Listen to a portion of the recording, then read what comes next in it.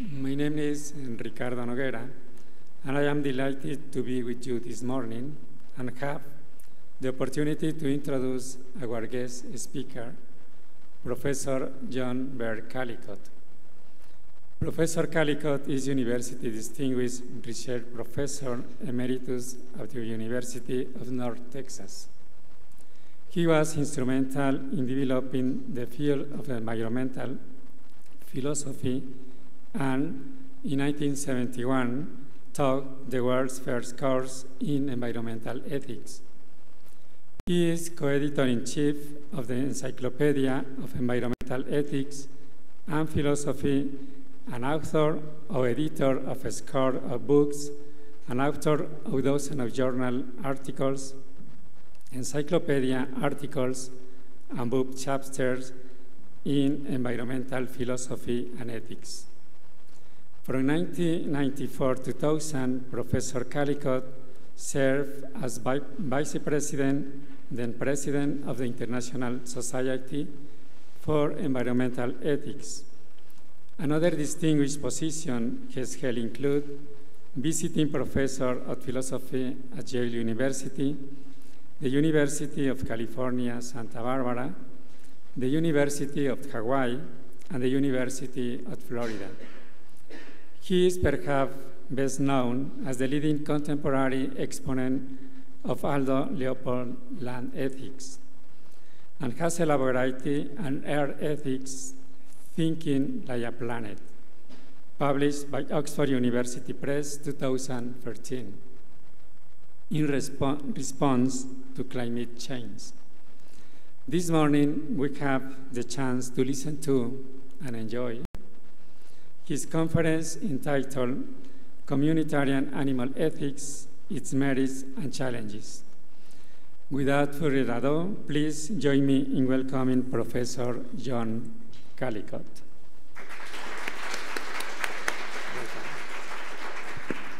Thank you. I think you can hear me because I can hear myself echoing here. I'd like to say that this has been the most stimulating conference focused on animals since I attended the International Whale Symposium in the 1970s. And I would like to thank Rod and Anna Cristina especially for your heroic organizational and logistical efforts here, and I'm very, very grateful to have been invited. So thank you. And I think we should give them all a hand since this is the last day.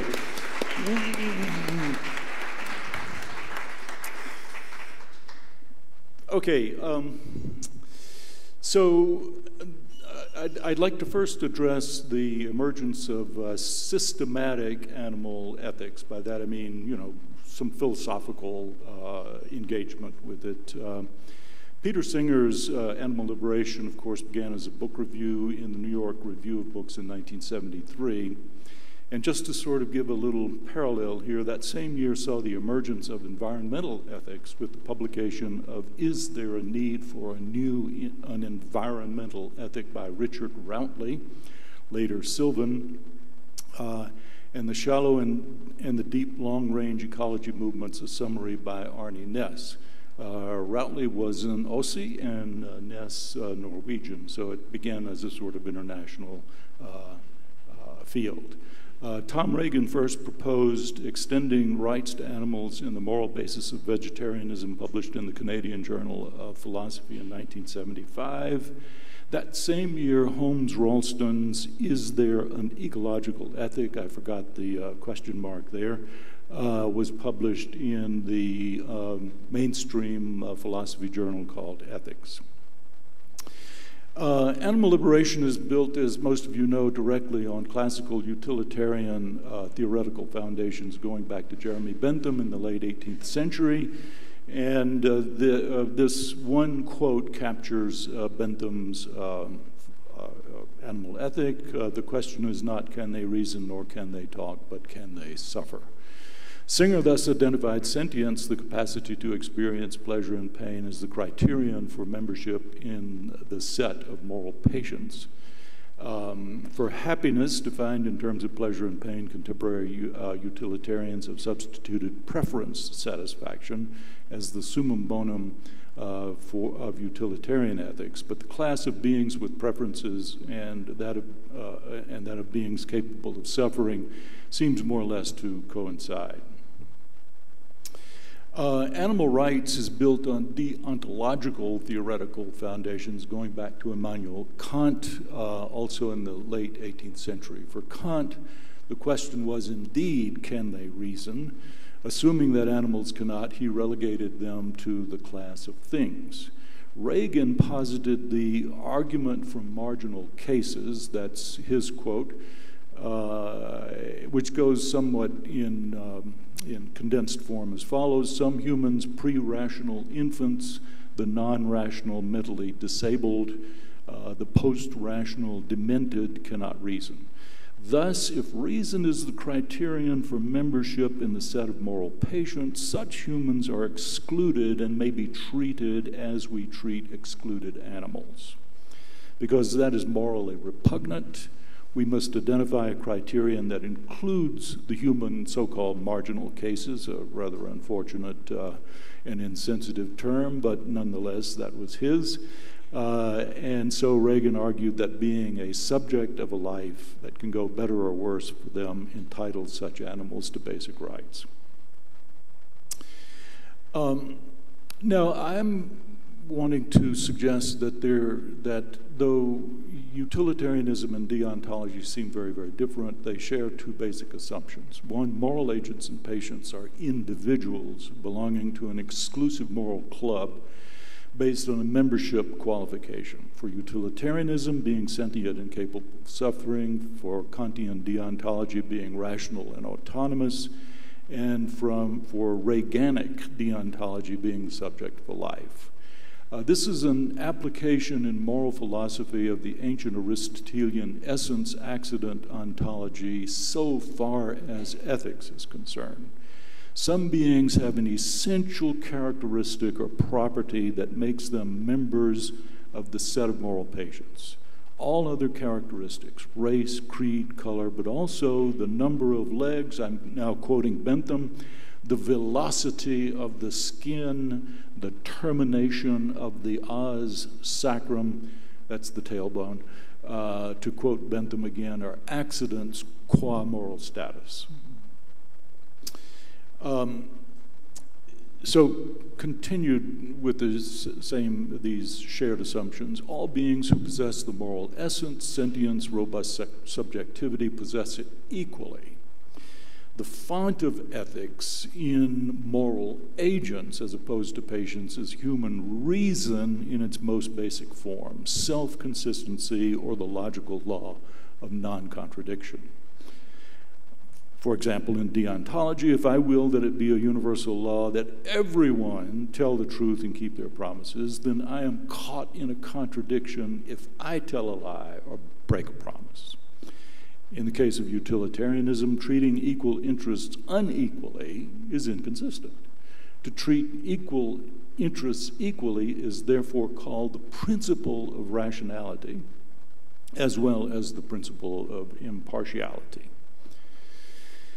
So despite interminable and intractable disputes among the passionate partisans of deontology and utilitarianism, their common assumptions unite them as a prevailing uber paradigm in mainstream moral philosophy, which I'm just calling, for the sake of simplicity, rational individualism. And despite the subsequent refinement of animal liberation and animal rights over the decades following the 1970s, these two approaches still dominate systematic animal ethics. And note, virtue ethics in its original Aristotelian expression is also a variant of the rational individualism uber paradigm in 20th century moral philosophy. The Aristotelian virtues are a mean, a literal ratio between too much and too little. And human eudaimonia, happiness, is to realize the potential of human nature to govern the animal appetites and passions by rational principle.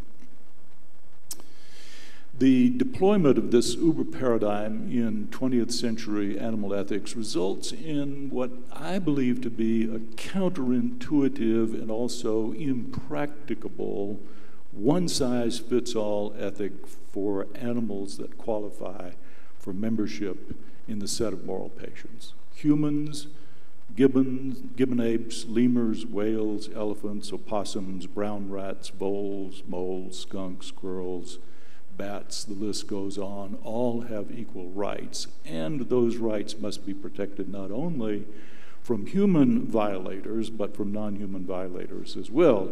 Vigorously, by the way, contested by Reagan, but willingly embraced, it seems, by Steve Saponsis, and more recently by Oscar, our friend and colleague, Oscar Orta. Or humans, all other mammals, reptiles, amphibians, and fish are all equally entitled to equal consideration of their equal interests. Now, in Animal Liberation, A Triangular Affair, published in Environmental Ethics in 1980, I drew a sharp distinction, sharp contrast between the holistic land ethic sketched by Aldo Leopold in a Sand County Almanac and individualistic animal ethics developed most notably by Singer and Reagan. The land ethic focuses on what I call transorganismic entities, species, biotic communities, ecosystems. These are the objects of actual environmental concern. Environmental professionals such as Aldo Leopold, a wildlife conservationist who died in 1948, are not professionally concerned with individual animal welfare, although they might be as human beings and in their private practice. So Leopold, coming from a background in biology, was familiar with ethics, not from this philosophical tradition, which I have just reviewed, but from a parallel tradition in biology. So it comes to perhaps news to many of my colleagues in philosophy that biologists have been dealing with the question of ethics since Charles Darwin's Descent of Man, in which Darwin devoted 2 chapters to the moral sense. And I think that this captures Darwin's understanding of the origin of ethics. He says no tribe could hold together if murder, robbery, treachery, etc. were common. Hence, such crimes within the limits of the same tribe are branded with everlasting infamy. So if Darwin's reasoning is this: if the tribe cannot hold together, then its members would perish and fail to reproduce. So ethics evolved by natural selection as a means to social organization, vital to the inclusive fitness of individual members. So from this we can derive a lemma, and that is that ethics and society are correlative. And the corollary to that is that as society evolves, ethics evolves in parallel. Darwin adopted the moral philosophy of David Hume, who was roughly a contemporary of Jeremy Bentham and an elder contemporary of Bentham and Kant. According to Hume, the wellspring of all action, including ethical action, is feeling, emotion, passion, affect, in a word, not reason. Ethical actions are motivated by the moral sentiments, among them sympathy and compassion, also a general feeling of beneficence, but feelings as well directed toward various wholes, such as loyalty and patriotism directed towards institutions, for example, the church, and to nation states. Darwin's account of the origins and development of ethics begins with the parental and filial affections which bond the family society, as Hume denominated it, and gradually extend to more distantly related kin and non-kin associates. In the philosophy of David Hume, reason has a subordinate but vital role to play in Hume's moral philosophy. The moral sentiments are underdetermined. Culture, worldview determines how the moral sentiments are engaged and toward whom or what they are directed. Reason serves as a correlative to the culturally determined objects of the moral sentiments. Darwin was vigorously opposed, for example, to slavery and criticized the race theories of his contemporaries that were used to justify it. Reason traces the often complicated train of causes and effects. Darwin pointed out the indirect destructive effects, for example, on society of inattention to the so-called self-regarding virtues. So,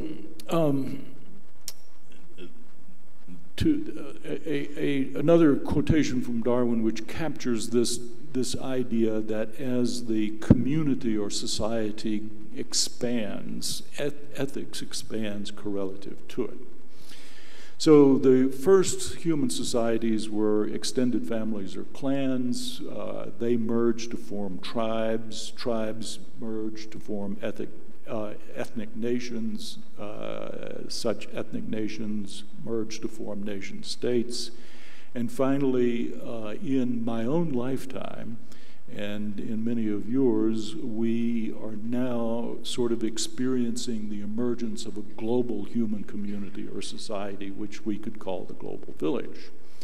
Darwin anticipated this. He says, as man advances in civilization, and small tribes are united into larger communities, the simplest reason would tell each individual that he ought to extend his social instincts and sympathies to all the members of the same nation, though personally unknown to him. This point being once reached, there is only an artificial barrier to prevent his sympathies extending to the men of all nations and races. Now, basically, in developing the land ethic, Aldo Leopold built on these Darwinian foundations. As I like to put it, he just added icing on the Darwinian cake. And he developed the land ethic based upon the idea that there was a concept in ecology called the community concept or paradigm. The biota is organized, according to Charles Elton, like human societies. Each plant and animal occupies a niche, a role, or profession in the economy of nature.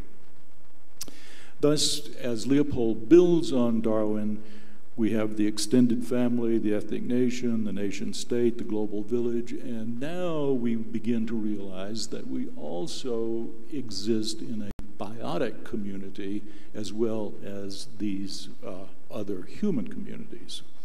And so the summary moral maxim of the Leopold land ethic is a thing is right when it tends to preserve the integrity, stability, and beauty of the biotic community. It is wrong when it tends otherwise. That's sort of what we could call the golden rule of the Leopold land ethic. So this leads then to a sort of generalized communitarian foundations of the Leopold land ethic. Moral duties and obligations are generated by community membership. Each of us are simultaneously members of many communities, families, neighborhoods, departments for us academics, universities also for us academics, municipalities, provinces, nation states, the global village, and the biotic community. And each community generates its particular set of duties and obligations. The general principle of communitarian ethics is a thing is right if it preserves the integrity, stability, and beauty of the whatever community, fill in the blank, family, municipality, nation state, biotic community. The particular structure of each community determines the particular duties and obligations generated by each community. For example, the family community generates duties of sexual fidelity between partners because infidelity may threaten its integrity and stability. The national community generates a duty of fair distribution of resources because great inequality threatens its integrity and stability. Patriotism, in other words, demands fair wealth distribution. So here's just a sort of summary. Family duties, love and care for children, aged parents provide stuff. Neighborly duties, you can borrow and loan from your neighbors, pick up their mail when they're on vacation, watch out for burglars. Departmental duties, go to committee meetings, teach a fair load. University duties, participate in faculty self-governance. Municipal duties, vote in local elections, go to town hall meetings. Province duties, vote in provincial elections, environmental activism. Nation-state duties, vote in national elections, serve in the military. Global village duties, stick up for and respect universal human rights. Now, the moral status of individual wild animals in the land community. Charles Elton characterized the structure of biotic communities as a trophic pyramid. The currency of the economy of nature is energy as it passes from stomach to stomach, not from hand to hand. The integrity, stability, and beauty of biotic communities depends on animals at levels above eating those at levels below. As plain members and citizens of biotic communities, humans should strive to keep these trophic relationships intact by non-interference or by active intervention when necessary, as, for example, releasing keystone predator wolves into the Yellowstone ecosystem. Intervening in the economy of nature to protect the rights of prey animals from violation by their predators or to save sentient animals from suffering from predation or other vicissitudes of life in the wild, as Saponsis and Orta appear to advocate, would entail ecological collapse. From the point of view of the land ethic of helping wild animals in this way is the end point to which the logic of animal rights and animal liberation lead, then that constitutes a reductio ad absurdum of these theories of animal ethics. And this was something I think that Tom Reagan recognized and resisted. What about mixed, that's the sort of wild communities, what about mixed human-animal communities? In Animals and Why They Matter, published in 1983, Mary Midgley introduced the concept of mixed human-animal communities. The animal members of these communities are domestic, not wild. Midgley claimed that domestication was not a matter of capture and enslavement, but one involving the innate sociality of the animals as well as the humans in the process of domestication. A sort of social contract ensued. Since 1983, theories of domestication have been greatly advanced, in no small part by the technology of comparative genetics, but Midgley's basic hypothesis has been largely confirmed. Current theory suggests that animal domestication occurred along three paths. First, commensals. In fact, the first domesticated animal was the wolf, who became the dog. Some wolf packs, the theory goes, followed human groups feeding on leftovers. A few bold pack members drew nearer to human encampments, taking handouts, then cooperating in the pursuit and capture of prey. So, and this pathway includes house cats and chickens, it is alleged, according to the literature I read recently in any case. Predation then sort of evolved into wildlife management and finally into domestication of prey species. Humans got more and more involved, the theory goes, in protecting their prey from other predators and facilitating feeding and reproduction. And so this pathway includes sheep, cattle, pigs, reindeer, and water buffalo. And then finally, directed domestication. Once domestication of commensal and prey animals enabled people to imagine a wild to domestic state or process, horses and donkeys were deliberately domesticated as partners in work, sport, and war. So this leads then to a nuanced communitarian animal ethics, as opposed to a one-size-fits-all. Humans and animals form a variety of mixed communities which generate a correlative variety of duties and obligations. Probably the most common current mixed community is the human-animal family community, in which dogs and cats are second-class children. Humans have a duty to shelter and feed their pets, provide them with veterinary care, and shower them with love and affection. And dogs, especially, less so with cats, as I'm painfully aware, have some reciprocal duties to be gentle with intolerant of human infants and children, not to urinate and defecate indoors, and not to chew shoes and furniture. I was about to say claw furniture, but my cats do that. And above all, to be loyal to their human family and reciprocate the love and affection they are extended. But pets can be euthanized when old and infirm, which is not something that is widely accepted among other family members, human family members. And we badly judge those who abrogate these moral strictures. There's families. Further to nuanced communitarian ethics, the animals that have for many centuries become associates of humans in work, war, and sport are not ersatz family members. I heard a very interesting presentation yesterday about the charge of the Light Brigade, and not only did 600 or 700 soldiers die in this famous event, but also a number of horses. Horses and donkeys live in corrals or barns. The bonds are different, but often no less intimate. The names of some have come down to us practically alongside those of Achilles and Odysseus. For example, Alexander's war horse, Bucephalus, whose death he mourned as grievously as he did that of his closest human companion, Hephaestion. Here's an interesting sort of legal application of communitarian animal ethics. The statutes of Texas outlaw the sale of horse meat originating in Texas for human consumption, and not just in Texas, not just in the US, but anywhere in the world. And the law has nothing to do with human health or animal cruelty, because horse meat is legal for pet food.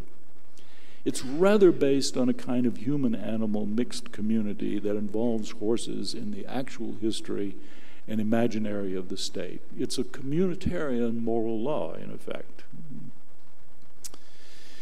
The Mendelian social contract between humans and their domesticated prey has been grievously abrogated. There is absolutely no communitarian ethical justification for the factory farm. So here's a few thought experiments that I would like to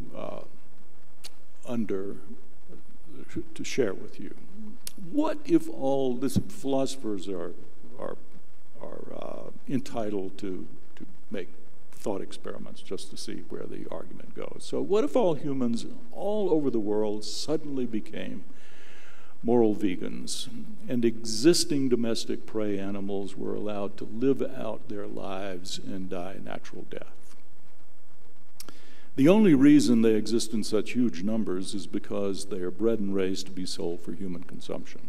Absent consumption by humans, each species would dwindle to a few thousand specimens bred and kept as museum relics. Now, this outcome, interestingly, would be the least problematic from the point of view of the land ethic. Much land now devoted to pasture and feed crops could then be available for wildlife and biotic communities and ecological restoration. And from the point of view of the new earth ethic, which I have also developed and championed, animal agriculture produces a huge amount of methane, a potent greenhouse gas, so its elimination would significantly help mitigate climate change. Further to these thought experiments, what if all humans all over the world suddenly became moral vegans and existing domestic prey animals were allowed to live out their lives and die natural death? There is at least a fair question to be asked about animal liberation. In the name of reducing animal suffering, is one morally justified means of doing so simply reducing the number of animals that suffer from millions of specimens to a few thousand that do not? The question might even be more uncomfortable if asked about animal rights. If among the basic rights that all subjects of life should have is the equal right to life, is it consistent to deny any life at all to many millions of animals? A more likely scenario is developed here following. EU countries have made efforts to improve the lives of domesticated prey animals. Suppose that trajectory is expanded and sustained, and animal welfare laws everywhere become stricter and more strictly enforced until the happiness quotient of the animal beneficiaries exceeds their suffering quotient, and suppose they receive a quick and painless death. That brings to the fore another fair question for animal liberation. Would an animal liberationist then have a positive duty to eat meat and thus support humane animal agriculture for the sake of maximizing the total amount of pleasure in the world? The pleasure the animals experience while living, the gustatory pleasure of the humans that consume them, and the moral pleasure of the humans that consume them in believing that they're doing the right thing.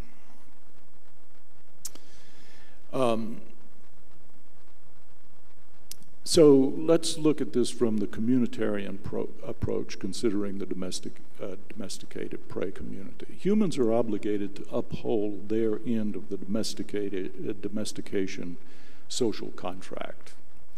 To comfortably feed, shelter, and protect domesticated prey animals and give them a quick and painless death, in exchange for which the animals are spared the often painful rigors of wildlife, exposure to the elements, seasonal hunger, and eventually predation by a wild predator. For their part, humans get to consume them.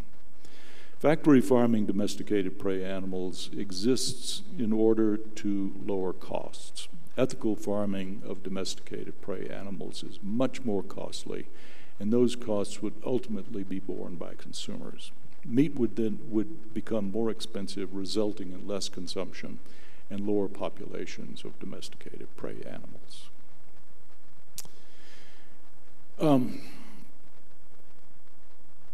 Again, from the communitarian approach and multiple community memberships, as noted from the point of view of the land ethic, significantly lower populations of domestic prey animals would make land now devoted to pasture and feed crops available for wildlife and biotic communities. And from the point of view of the new earth ethic, animal agriculture produces a huge amount of methane, a potent greenhouse gas, as also noted. Thus, lower populations of domestic prey animals would help mitigate climate change. And from the point of view of all our human community memberships, from the family community to the global village, significantly reduced consumption of animal foods would lower rates of obesity and other morbidities attendant upon a meat-centered diet. Now, I'm going to end, this is the last slide, with some fair questions for the communitarian animal ethics. If we're in the Anthropocene, are there any genuinely wild animals? Are our wildlife preserves just large, unfenced zoos? If so, don't wild animals deserve the same care, feeding, and protection as zoo animals? Perhaps the Sapiensis Orta interventionist animal ethic makes sense in the context of the Anthropocene. Further, the more we discover about animal consciousness, the more closely it resembles human consciousness. Thus, the more our sympathies are engaged. Are animals not deserving of the moral consideration resembling that which humans deserve? And finally, we are also discovering that plants may, in some ways, be conscious and communicative. Do they, or should they, also engage our sympathies? Are they not deserving of moral consideration resembling that which humans deserve? What, then, is it ethical to eat? Thank you very much for your attention.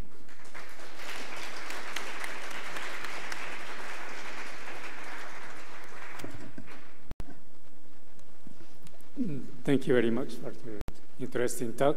And we have 20 minutes for question.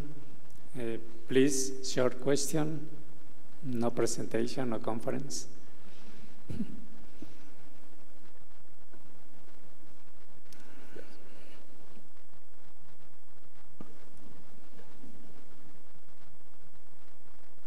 This is probably an obscure reference for some people, but every time I hear the idea of an animal social contract that includes the quick and painless death of an animal, I always think of the scene from the Marx Brothers where they say there's no sanity clause.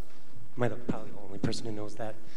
So in other words, I'm not sure that the non-human animals read the page that says they get a quick, painless death. And so I'm not sure to what extent we can use this hypothetical social contract to which they're not a knowledgeable party as a means or as a justification of what we might want to do to them, if that makes sense as a question. This, of course, is not something that I work on as a scientist. The history, the process of domestication. I was just sort of reporting what seems to be the latest views on that. Now, to call this in some ways a kind of implicit social contract, that's a philosophical label to put on the sort of empirical research and historical research that goes under the rubric of domestication science. So then what we're talking about is the value of this as a metaphor, as an analogy, and I suppose it could be certainly challenged, as you're suggesting it should be. So it's just the question is, how closely does it resemble what we could think of as a social contract among human beings? Yes. So if I understand your presentation correctly, it seems to be supportive of what is generally referred to as humane or compassionate meat, at least in a possible or theoretical sense. So I'm wondering if, as we know, all humane or so-called humane or compassionate meat involves some type of sexual coercion in the breeding programs. How do you reconcile that intrinsic facet of the industry with communitarian ethic that you're supporting?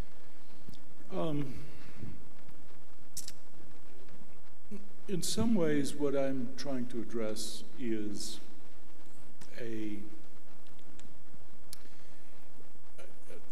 the possible rather than the ideal, and as it seems to me, what is actually possible is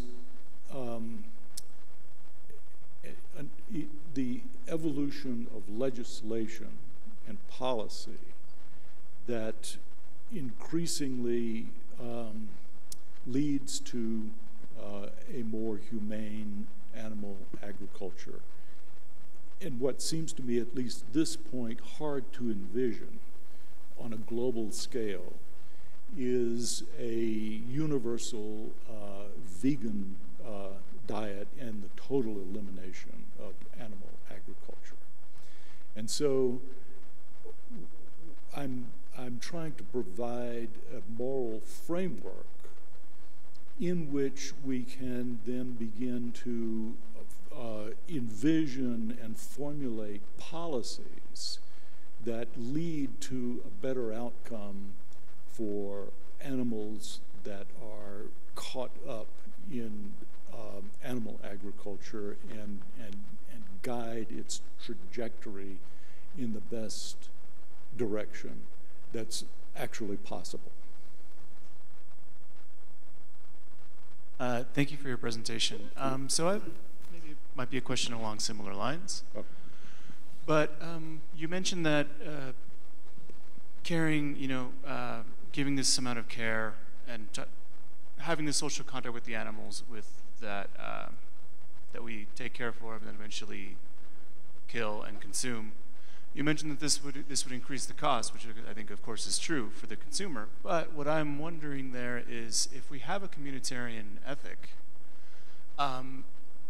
thinking about, like I said, making a comparison to humans, in so far as we have a community, we think that we should have certain notions of respect towards the bodies of those that were deceased. And so I'm a little troubled at thinking that, like, if I have a communitarian ethic with an animal, and I live and work with it alongside it, then I can then just sell its body to other people.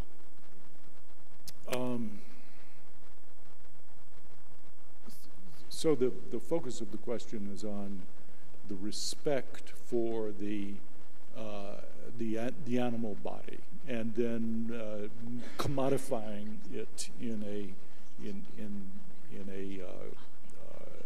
commercial way. I suppose I would have to agree, and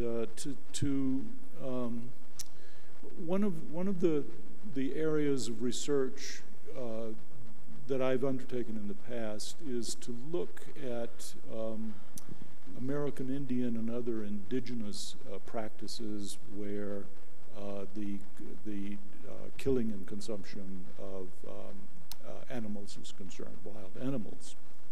And one of the things that is most outstanding in this in these practices is the idea of respect for the animals, respect for that translates into the modes of distribution and consumption. So that then, problematizes the commercial aspect of the animal industry, but then aren't we problematizing today capitalism in general? And so one then might begin to envision policies that are consistent with a kind of post-capitalist society, which would involve studying, borrowing from, certainly, but not appropriating or learning from the traditions of indigenous people in terms of their relationship with the animals that they kill and eat. Let me now. Thank you, Baird. That was a very stimulating, thoughtful and lucid presentation, and provoking a lot of thoughts. And I suppose I have to come back to the kind of world we're in at present. And so ask you, within your framework, how do we account for the kind of resistance to the communities that you set up, Ending and Global, and what seems to be the individual preference for identification with groups that cut across the logic of community, And so in our human framework, it suggests a kind of individualism that's perhaps not rational. And so my question to you is your concept of communitarian based on the notion of an ideal of rational behaviour that we can't quite realise and therefore can't easily implement in relation to the human-animal bond relationship? Well, I think somewhat ironically, the ultimate foundations of the communitarian ethic, going all the way back to David Hume, are the moral sentiments. It's that ethics arises from the heart rather than from the head, so to speak. It's a matter of our feelings and passions ultimately. Hume distinguished between two sorts or two classes: the self-oriented passions or affections, and the other-oriented ones. And the other-oriented ones are the source of ethics: sympathy, beneficence, loyalty, love are the source in the human psyche from which ethics arise. And so these are the things that bond us to communities, and that would include the mixed communities as well as our relationship even to the biotic community. And once again, I think that that we have lots to learn from indigenous peoples in their relationship to their wild communities. I totally agree with that last point and actually support that as a way forward. But I'm very conscious that my own contact in relation to Indigenous communities is that they're very rule-bound. And so coming back to this issue, which I agree with and is my great curiosity, how emotion works, I'm very conscious that feeling is a completely unreliable marker of how we'd form bonds, because humans, just as easily walk out on a lover as an animal they proclaim to love. So I'm not sure where we go from there, and it is my question, a bigger question. I'm not expecting you to answer it, but any hints? So the challenge is really to the idea that that feelings are in any way really reliable. They're fickle and often contradictory, and that we need a rational check somehow, or to substitute reason for feeling as our touchstone in our moral deliberations. That's the point. And what am I to say in regard to that? Except to suggest that it is, I tried to point out, but perhaps not as effectively as I might have, that reason is a very important part of the communitarian or the Humean sentiment-based ethic. That we tend to think it's either one or the other, but we're back to Aristotle then, aren't we? I suppose, yeah. Okay, I'll end and let someone else. Thank you. Hope to continue this discussion. Thank you very much for that talk. I just wanted to ask what you thought about the idea that if we are to abolish only factory farmed meat and we keep this sort of idea of humane meat and then there's less meat, what about the idea about feelings of construction of the self, in that then meat will only be available to the higher classes and people who are able to attain it, and then will take on kind of a symbolic role as what represents wealth or good, and then it therefore will start the cycle again of meat being what people want to attain, thereby finding ways to lower the prices once again and starting the cycle that we're in over again.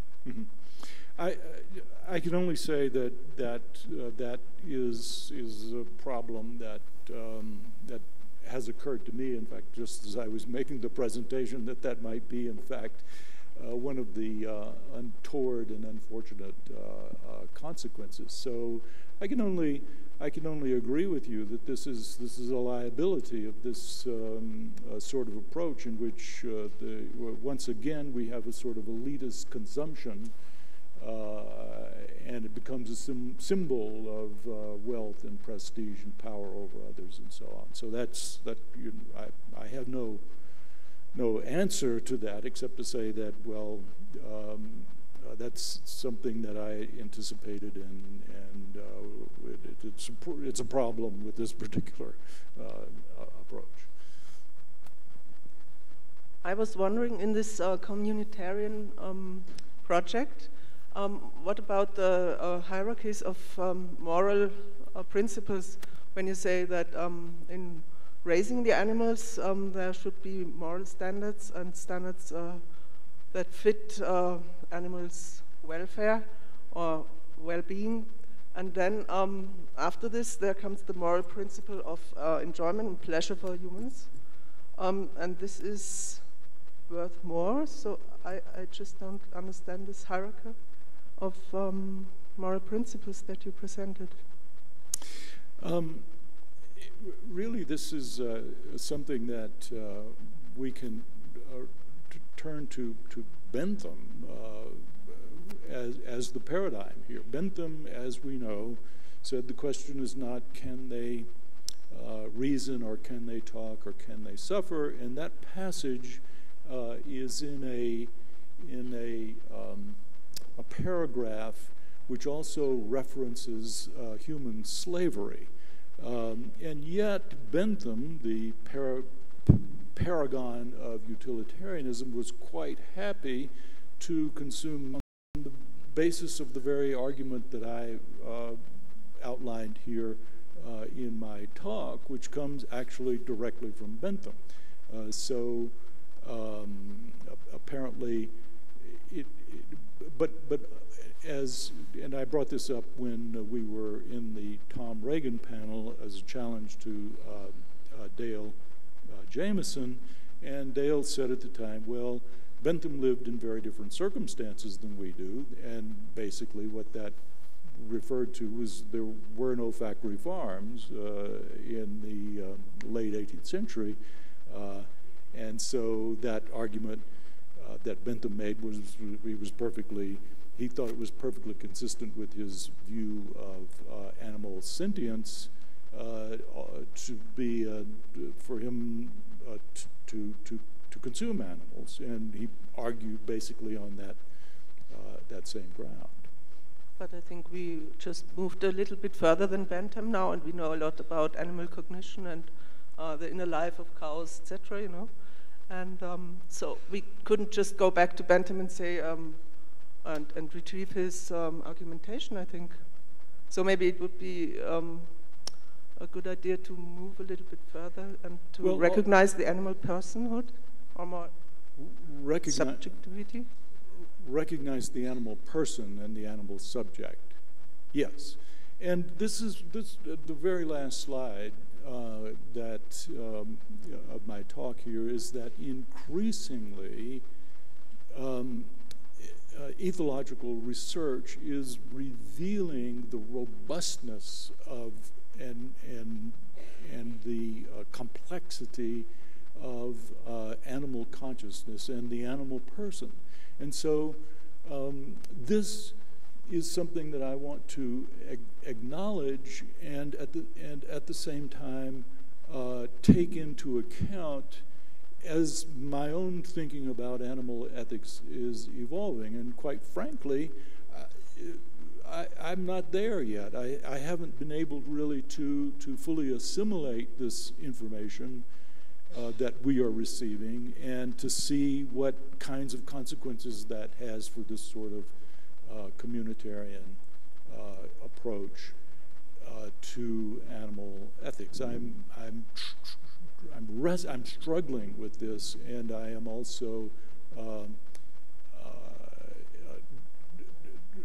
trying to stay abreast of the literature. There's been a kind of silent revolution in ethology, which some of the people like Mark Beckhoff and Frans de Waal, who have been in the field for many years, comment on, and that is, in the 1950s and 60s and 70s, there was a vice grip in animal studies of behaviorism. You could only describe the external behavior of animals, and any reference to states of consciousness, even pain and sentience, was literally professional suicide for those students. And now we have the pendulum has swung in the opposite direction, and there's the anthropomorphism is openly embraced by contemporary ethologists, vindicating people like Mark and Frans de Waal, who were ostracized in an earlier era. And so I have to to listen to this and to try to accommodate it in my own thinking about animal ethics. So we don't have time. Sorry. Thank you, Professor Callicott. Oh.